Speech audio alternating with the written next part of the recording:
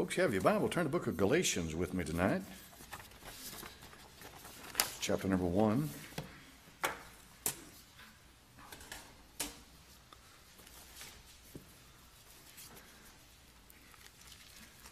I hope one of the things that you try to do if you're born again is to memorize the books of the Bible. I learned them at Beaumont Grammar School. Oh, yeah. That was horrible, wasn't it? Public school system teaching you the books of the Bible. Galatians chapter number 1 and verse number 1. Paul, an apostle, not of men, neither by man, but by Jesus Christ and God the Father, who raised him from the dead, and all the brethren which are with me to the churches of Galatia. Grace be to you and peace from God the Father and from our Lord Jesus Christ, who gave himself for our sins that he might deliver us from this present evil world, according to the will of God and our Father, to whom be glory forever and ever. Amen. Watch this now. I marvel that ye are so soon removed from him that called you into the grace of Christ unto another gospel, which is not another, but there be some that trouble you and would pervert the gospel of Christ. Though we or an angel from heaven preach any other gospel to you than that which we've preached to you, let him be accursed. As I say before, so say I now again. If any man preach any other gospel to you than that ye have received, let him be accursed. Father, I pray you'd bless your word now. In thy holy name, amen. That word accursed is the Greek word anathema. Anathema. And you have to get a little historical background to understand what that word means. It literally means given over to a deity, either for good or for bad. For the most part, for bad. In plainer words, let him, he or she, be placed into the hands of God.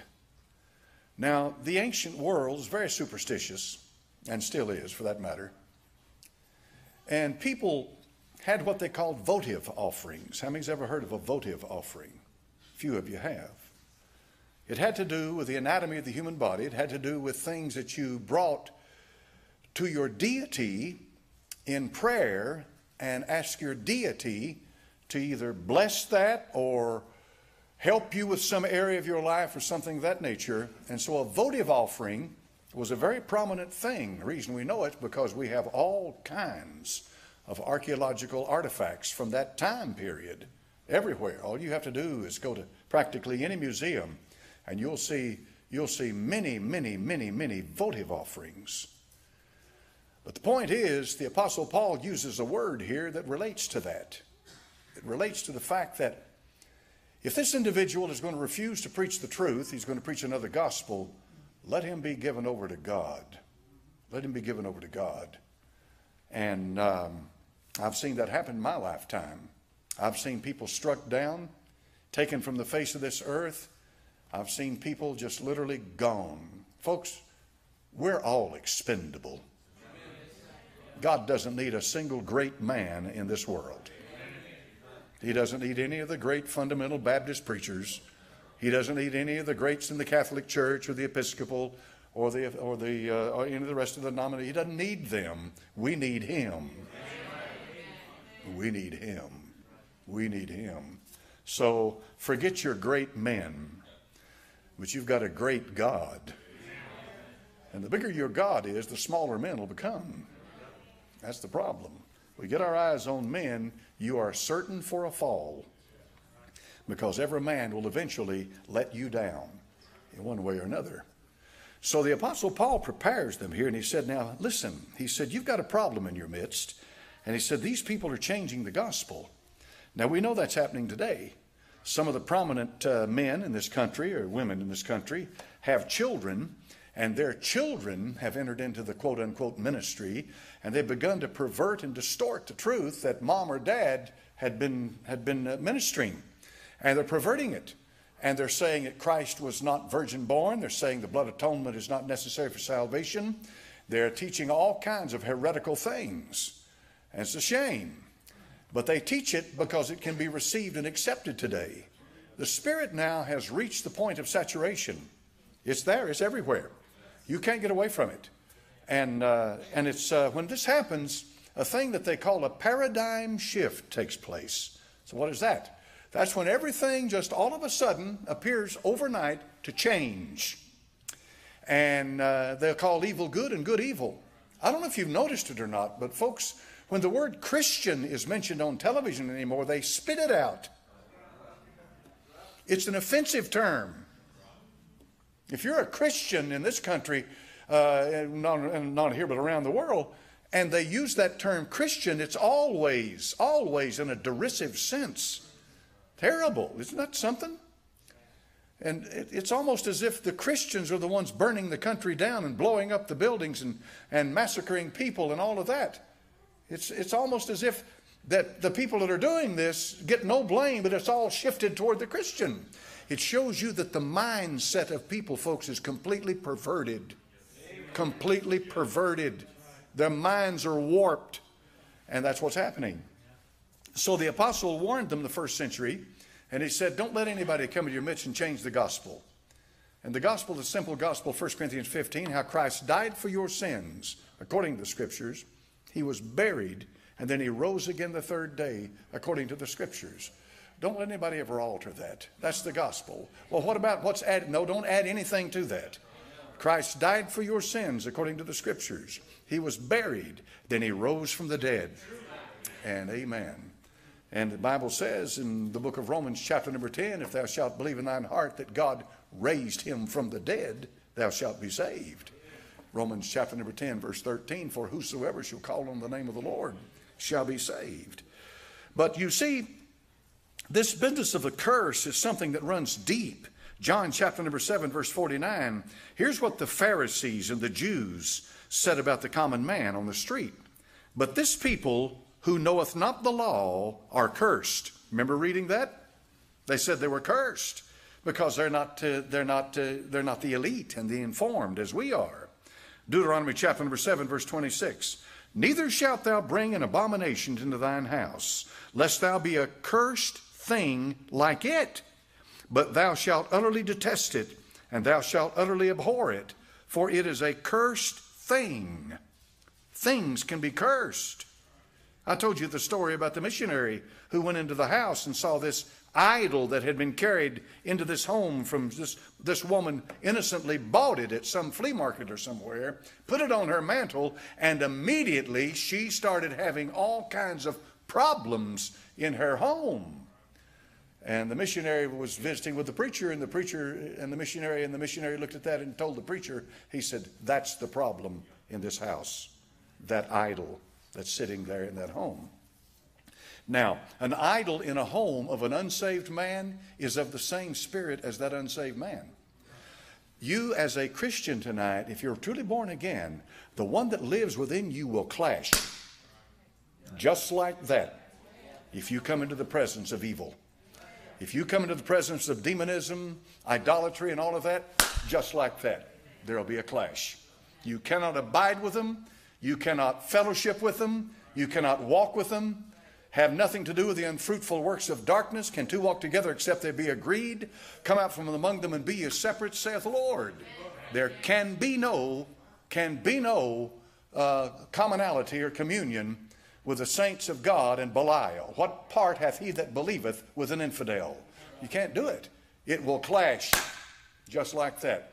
I have walked into homes that the minute I walked into that home, I felt something inside me turn cold and dead. And I said, I'm getting out of this place. And I have been around people and I felt the same thing from them. So it's not a joke, folks. It's not a game. The spirit world is a powerful place. It is a powerful place. Romans 9, verse 3, for I could wish that myself were accursed from Christ for my brethren, my kinsmen, according to the flesh. He could wish that, but he could not receive that because he has been blessed. The Apostle Paul, of course, is placing himself as an offering for his people. You see what I'm saying? And taking their place. But God would not allow it because the Apostle Paul was a chosen vessel to him, and he was full of the Holy Ghost, and he had a mission and a purpose on this earth. Now, I want you to notice something here. This is very important, the part I'm going to get into right now. Look at chapter 1, verse 18. The Apostle Paul talks about his conversion. And then he says in chapter 1 of Galatians, verse 18, after 3 years I went up to Jerusalem to see Peter and abode with him 15 days. The Apostle Paul had been saved on the road to Damascus. He went off into Arabia. And then 3 years later, he went into Jerusalem. From Antioch of Syria, which is in the north, he traveled to the south, and he went to see Peter. Now, he went to see Peter because Peter was very prominent. He went to see him. And he stayed with him 15 days. Then Paul turned around and went back to Antioch of Syria. Went back up there to Antioch of Syria. And notice what he says again in chapter number 2 and verse 1. Then 14 years after, I went again to Jerusalem with Barnabas and took Titus with me. So now he's been saved 17 years. 17 years. That's what I take from the text. I don't believe this is 14 years from his new birth, but 14 years after the 3-year period. But anyway, 17 years into his conversion, he goes back and he takes someone with him. He's going back from Antioch of Syria. He goes back, and when he gets there, he finds that while he's there, that they have 3 named that are very prominent. He said, Peter, James, and John. He said, of these 3, he said, among these people in Jerusalem, these names are very big to them. Peter, James, and John. Now, why would they be? Who was Peter? Who was James? Who was John? That's the inner circle. And they're apostles. They're the original 12. See? But the Apostle Paul said they added nothing to me. He said, my call and my ministry and my apostleship is not based on anything that goes on in Jerusalem. It is completely separate from that because I had a personal encounter with Christ. Now watch what happens. And this is the point in this tonight. Watch what happens. Look at chapter number 2 and verse 11. Now Paul has made 2 trips to Jerusalem. Now on this 3rd encounter with Peter, chapter number 2 and verse 11, but when Peter was come to where? Antioch. So now Peter has left Jerusalem and he has traveled to Antioch. Antioch is in Syria. Antioch is in the north. Jerusalem, of course, is in Israel, the capital of Israel. And it was the birthplace of Christianity. But Antioch was the birthplace of biblical Christianity. Now let that settle in your mind for a moment tonight. Jerusalem was the birthplace of Christianity. For in Acts chapter number 2, when Peter got up and preached on the day of Pentecost, Holy Ghost came down upon them in cloven tongues like as a fire, mighty rushing wind, house was filled, and they spake in tongues, and God anointed them that day, and the church of the living God was born as a spiritual entity. Not that they weren't many saved before that, but here is the birth as a spiritual entity took place in Jerusalem. But now, there's a problem in Jerusalem, and what is that? It is overwhelmingly Jewish. Jerusalem is overwhelmingly Jewish. So it's going to have an enormous Jewish influence in Christian doctrine as it begins to develop in Jerusalem. Not so with Antioch. Antioch of Syria is Gentile. And Antioch of Syria is the birthplace of biblical Christianity. It was there that the real doctrines of the New Testament were fortified, established, preached, stood for, and disseminated throughout the world. So when Peter comes up from Jerusalem, having been corrupted to a degree by Judaizers who are trying to add some Jewish element to the Christian faith, the Apostle Paul immediately confronts him. And where does he do it? He does it in Antioch of Syria. And of course, you know what happened. Peter got right. You say, well, now, was it a big deal? It was a huge deal. Because if we had not had Antioch of Syria, and we had not had the Apostle Paul, and we had been left with Peter and his vacillation with the Jews, and saying that you must be circumcised to be saved, and that you've got to divorce yourself from all Gentiles, and all of this Judaizing that's coming in. And they're going to add the Sabbath day and pork abstaining and all this other stuff, and just keep piling it on and piling it on. What kind of Christianity do you think you'd have today? See, it was the Apostle Paul who laid out the groundwork and developed it and built upon it, and that's why we've got what we have. Now here's what's another thing that's important about Antioch of Syria. Now there's an Antioch of Pisidia, and don't get them mixed up. This is Antioch of Syria. This is Syria. This is the Syria that's still over there. This is the Damascus that has the street called Straight still over there. This is where the Aleppo, where they're killing all these people. This is where Mosul, where this ancient Christian family lives, has been there for 2,000 years. In Syria, it was out of Syria that Ignatius, who was the bishop of Syria, or Bishop of Antioch, Ignatius. This was one of the early church fathers within the first century after Christ, within the first 100 years. Now here's the way the transmission goes. You've got the Apostle John, who was the last of all the apostles. He outlived them all. The Apostle John was exiled. The Apostle John eventually passed away. But he had a personal disciple, and his name was Polycarp. Polycarp was the personal disciple of the Apostle John. Ignatius was a personal friend to Polycarp. Now you're looking at a small circle, aren't you? You're looking at people who knew the apostles. You're looking at people who knew one of the 12, folks. Now you don't get any further back than that. We're talking about the first century, 110 A.D. Ignatius is the bishop of Antioch. Polycarp is the bishop of Smyrna. Smyrna is in Turkey right now. This is modern Turkey. It's called Izmir now, but at that time it was Smyrna. If you'll remember in the book of Revelation, one of the 7 churches of Asia Minor was the church of what? Smyrna. Smyrna, exactly. I had the great privilege to go to Smyrna. I went into the very church that the man said that Polycarp pastored there in Smyrna. You talk about a blessing. I mean, you talk about privileged. I thought to myself, my, this is one of the original martyrs of the church of God. And he pastored this church. And there's still a church there in an absolutely predominantly Muslim country, because Turkey is Muslim. And but there's a few here and there places where there's some Christian witness. So Ignatius of Antioch and Polycarp of Smyrna were good friends. And they communicated with each other and visited with each other and talked with each other. And Polycarp was a disciple, a direct disciple of the Apostle John. Ignatius died a martyr's death. Where did he come from? He came from Antioch. Why? Because Antioch was the foundation, the hotbed of biblical Christianity. Where were the disciples first called Christians? Antioch. That's what it says in the book of Acts. See how it goes together? See how this fits? They were called Christians in Antioch because they were Christ-like. That's what the word Christian means. It means like Christ. And it was a good word until this last generation showed up. It's not anymore.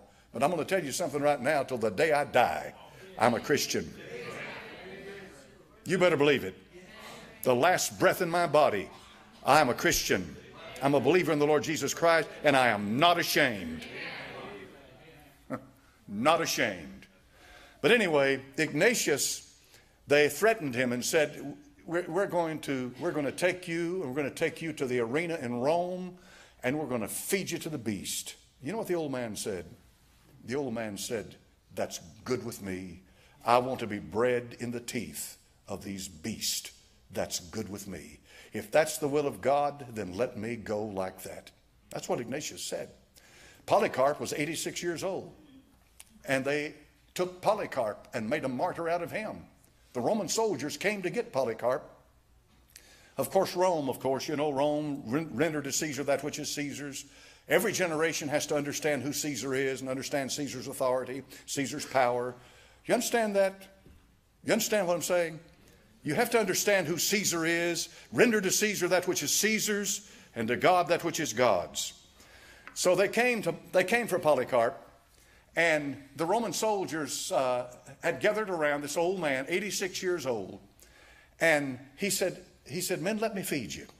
Before you take me, let me give you something to eat. And they said, okay. So he prepared a meal for them. And they had a good meal. Then he said, would you please let me pray at least for 1 hour before you take me? They said, that's fine. So that old man stood for 2 hours, lifted his head toward heaven, and as he always had, he prayed for 2 solid hours. And they took him. But the Roman soldiers said before they took him, they said, you don't need to be going with us. We don't know anybody that's as decent and clean and as a good a man as you are. But we have no choice. We have to obey our orders. And so they took him away. They took Polycarp off. And they finally got him to the place of execution. And they took him to the stake. They were going to burn him at the stake and burn him alive. It's a horrible death, isn't it? Horrible, horrible death. Isn't it amazing how men can be, how unbelievably violent, wicked men can be toward men? But they took him and tied him to the stake. And he said, the man that came up and stood in his face and said, now, listen, you don't have to die like this. All you've got to do is just say, I renounce Jesus. I just renounce him and we'll let you go. All these people know you.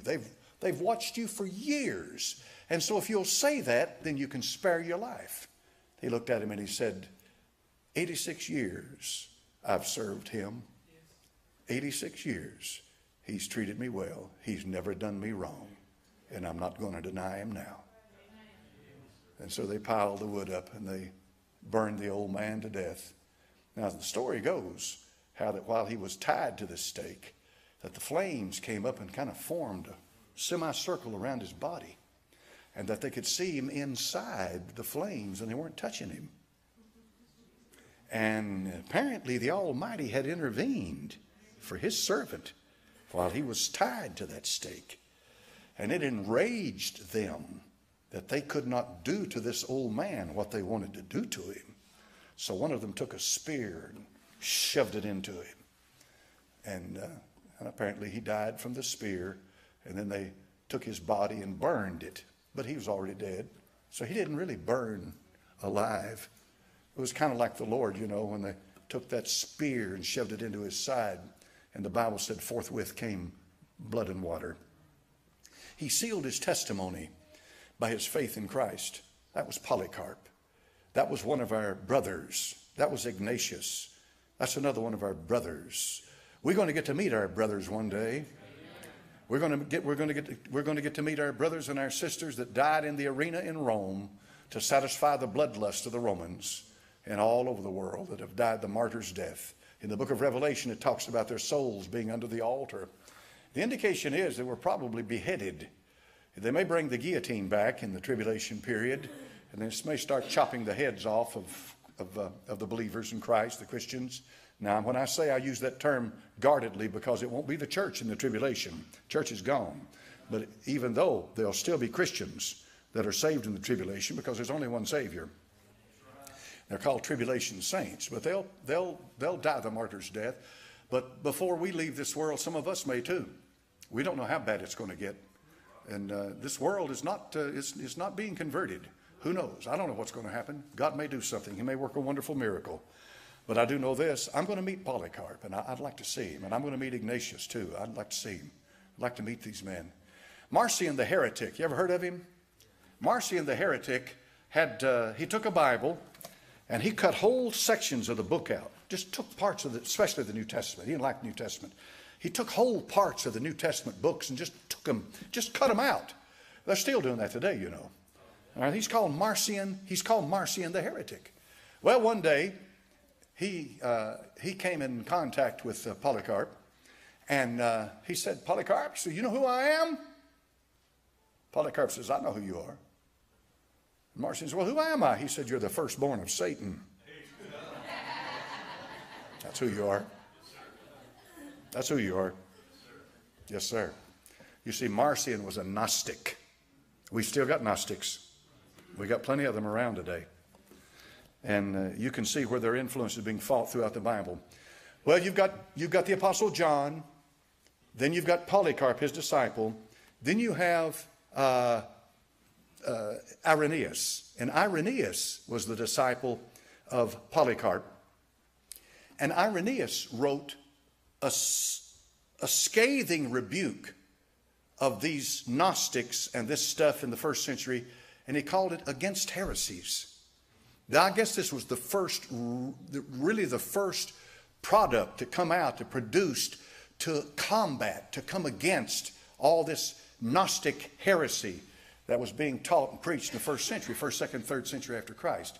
If you ever get an opportunity, look up Irenaeus against heresies and read some of the material that's in there. And then you'll begin to understand what these people were up against in the first century after Christ. It's never been an easy road. From day one, they tried to corrupt the scriptures. From day one, they tried to corrupt the gospel of Christ. Now think about this. Here we are 2,000 years later. 2,000 years later. How many of you have heard men of God all your lifetime open up a Bible, rear back and preach God's word and preach the truth of the gospel to you? That didn't come cheaply. You know why you got the gospel now? God preserved his word. He saw to it that you'd get it. That's the point. That's why you have it. Because you know the gospel. Everybody in this house knows the gospel. He had a reason for that. Because he's going to come and get his bride. And he's going to present himself a bride without spot or wrinkle. Or any such thing. He's the only groom that grooms his bride. Amen. But he does. He grooms his bride. He said, this is exactly the way I want you, right here. Now you're ready to go with me. That's the way it works. And that's what he's doing. And he will have a bride. And it'll be the bride of Christ. And he's going to come and get us. And I wish he'd come tonight and get us. I'd be very happy about the matter. Amen. I'd be happy if I never saw that house I live in again, walked out that back door again. If I heard a shout standing up here tonight, that'd be the most blessed thing I could possibly hear. Even so, come, Lord Jesus, come. Amen, amen. So, we know the story of Antioch. Remember, Antioch is the birthplace of biblical Christianity. And Jerusalem is the birthplace of Christianity. Now, I want you to look at Galatians chapter number 3 and verse 1. And this will be the last thing we cover tonight. But Galatians 3 and verse 1. The Apostle Paul said, O foolish Galatians, who hath bewitched you? Notice the term he uses there. Boskaino. Boskaino. Foolish have been bewitched. Foolish Galatians, you've been had a spell cast upon you. That word is associated with an evil eye. How many's ever heard of an evil eye? You read anything into the occult world and the ancient world, and you'll get the evil eye. It will pop up, believe me. I remember when I was a kid, I used to hear that all the time. It was part of the speech of the folks. Yeah, she gave me the evil eye. I mean, women ever heard somebody say that? Oh, yeah, better believe it. Well, it doesn't really mean today to people what it used to mean. It used to mean the casting of a spell, looking into the soul and projecting an evil force and power against someone. So the apostle says, here you are. You've separated yourself from the gospel of Christ. You're preaching another gospel. You're buying into Judaism, a Judaistic type, Judaizers type of gospel. And somebody has bewitched you. They've cast a spell upon you. Now, you know something? That's a reality. You can go to some churches, folks, and if you're not careful, you're going to get bewitched when you walk in that place and before you get out the door. You got to be careful. You got to discern the spirit. If you walk into a house that's called a house of God, and somebody gets up there in that pulpit, folks, and they begin to deny the virgin birth and the blood covenant, the blood atonement, and the death, burial, and resurrection of Christ, just ease yourself out that back door. And dust your garments as you go out. Because you just walked out of a hell hole. It may have a cross on it. It may have stained glass in the windows.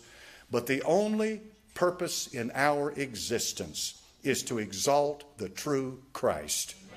And if we denigrate his blessed name and drag him down to our level and put him with the rest of the occult world, then we have no purpose in existence. And so he said, who's bewitched you? And they had bewitched him because they allowed Judaizers to come in there and pervert the gospel. Now notice, folks, how long ago was this? This was 2,000 years ago. This was in the lifetime of the Apostle Paul. This was before 100 AD. Now, you can get into the chronology of the New Testament. And the chronology of the New Testament goes kind of like this. The first book written in the New Testament was more than likely 1 Thessalonians. Who wrote that? Exactly. Paul wrote it. There are those who say that Galatians fits very close. So what's that mean? That means right off the bat. That means without any time span here, we've got people bewitching these people, casting spells upon them, and it came from two sources, two main sources.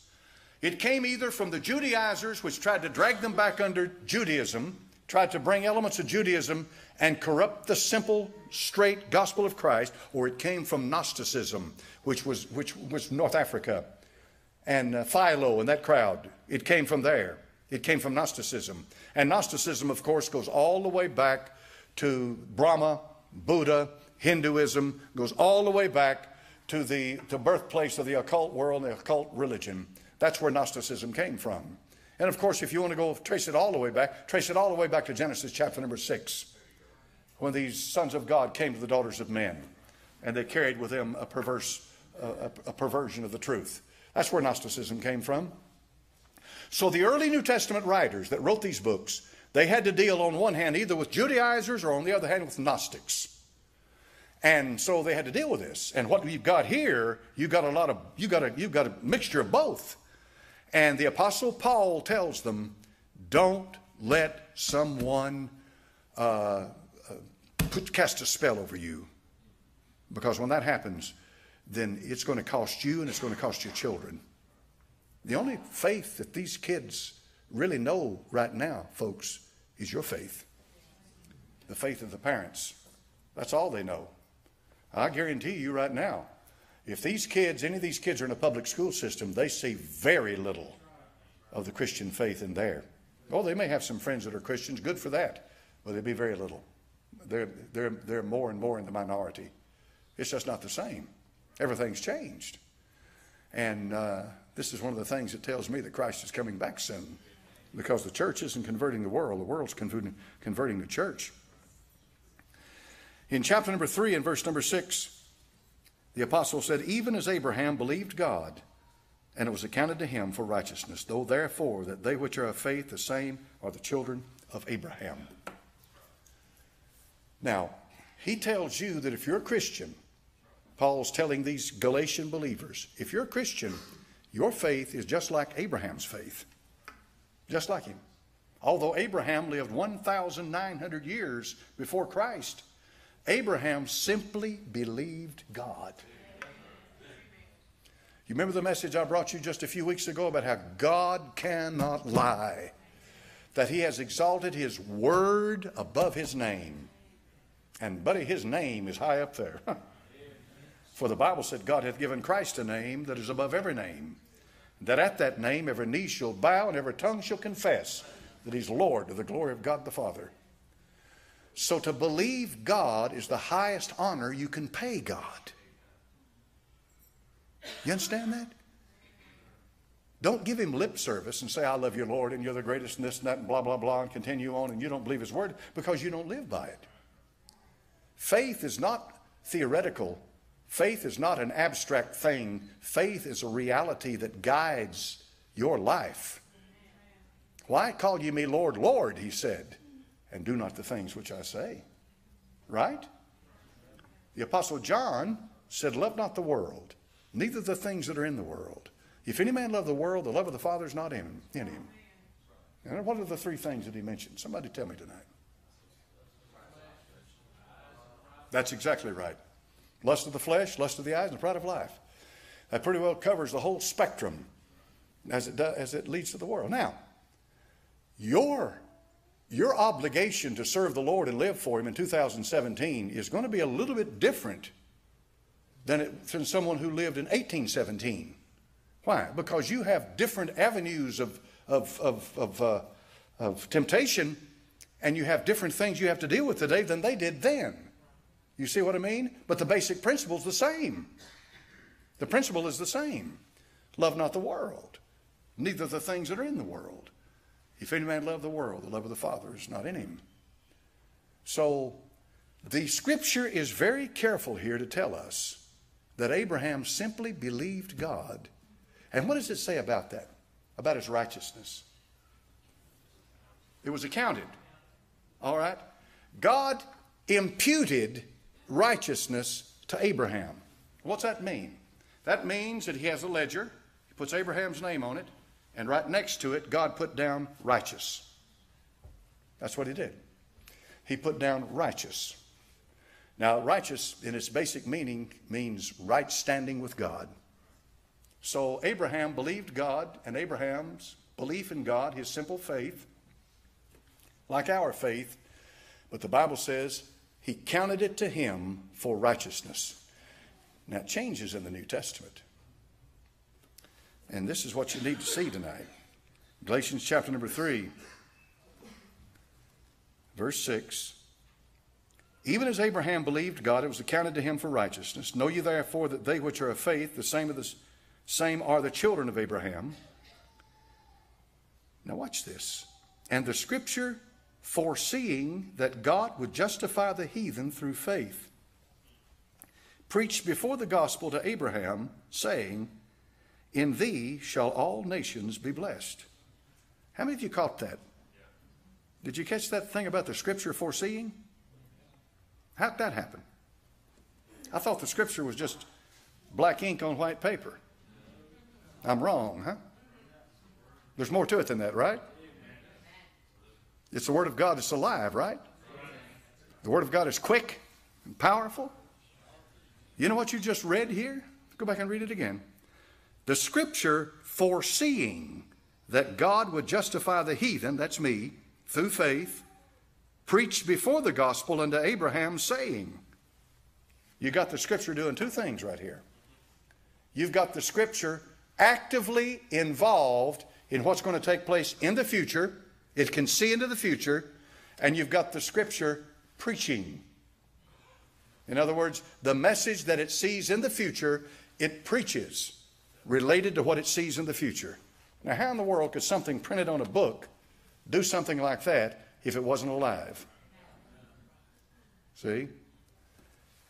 Now, I want you to look in the Bible to the book of 1 Corinthians chapter number 1, verse 30.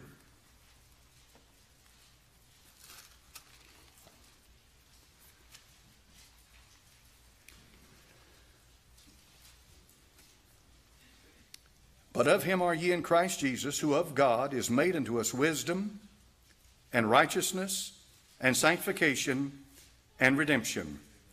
I need wisdom. Well, then take hold of Christ. I need righteousness. Then take hold of Christ. I need sanctification. Take hold of Christ. I need to be redeemed. Who do I take hold of? See? Now I want you to look at 2 Corinthians chapter 5 and verse 19. 2 Corinthians 5:19, to wit, that God was in Christ, reconciling the world to himself, not imputing, not reckoning their trespasses against them, and hath committed unto us the word of reconciliation. Now then we are ambassadors for Christ, as though God did beseech you by us. We pray you in Christ's stead, be ye reconciled to God. For he hath made him to be sin for us. He's been made righteousness. He's been made wisdom. He's been made redemption.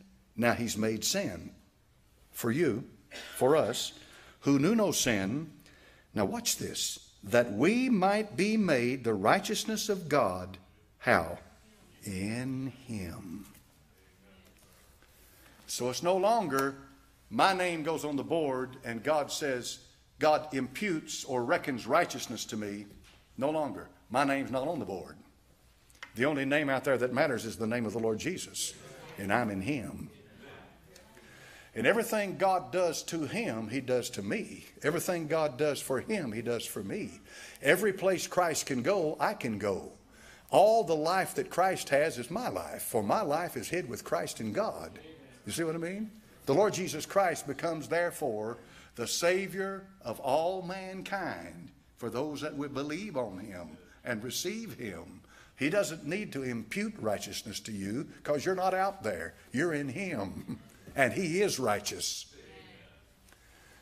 And I'll close with this tonight. The Old Testament righteousness was the right standing of the individual with God as he lived before the Lord, as he walked before the Lord. And the just shall live by his faith, it says. And they did. But the righteousness that we're talking about tonight was a righteousness that did not exist in the Old Testament. Did not exist. It is the righteousness of a sinless, perfect man 2,000 years ago who lived a sinless, perfect life. And there's only one that ever did that. That righteousness, therefore, was born in Bethlehem of Judea, and it was brought to full fruition at the cross at Calvary. And God testified of that more than once when He said, "This is my beloved Son, in whom I am well pleased." And so when He arose from the dead and declared to be the Son of God by the resurrection from the dead, and the Bible says we are born by the resurrection from the dead, by His resurrection, that the Lord Jesus Christ ascended to the right hand of the Father, and the only way that He could ascend to the Father was by a righteousness, and the righteousness He ascended by was by His righteousness. And so He ascended to the right hand of the Father by His own righteousness, and that got me in. That got me in. Tonight now, I'm not only saved, hallelujah to God, I'm saved, but I'm kept and I'm sealed by the Holy Spirit till the day of redemption. And everything that I am or ever hope to be is all tied up completely in one man, the Lord Jesus Christ, the God-man.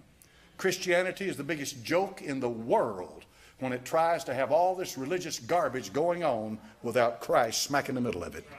The Lord Jesus is what it's all about, folks. It's all about Him. Amen. It's not about me. Father, I pray You bless Your word tonight. I pray, Heavenly Father, for those that I've talked to, Lord, recently, God, You know who they are and You know what needs to be done. I pray for them, Father. God, You're the only one who can turn the light on. You turned the light on in my life. My Father, there was a day, Lord, when I was blind and lost. But God, You came to me and You turned the light on. And I'll be forever thankful to You for that. And I'll bless Your holy name. And Father, we pray for those who heard the word tonight. It will not return void. It will accomplish that which You please. And it will prosper in the thing whereto You've sent it. In Thy holy name we pray. Amen. Amen.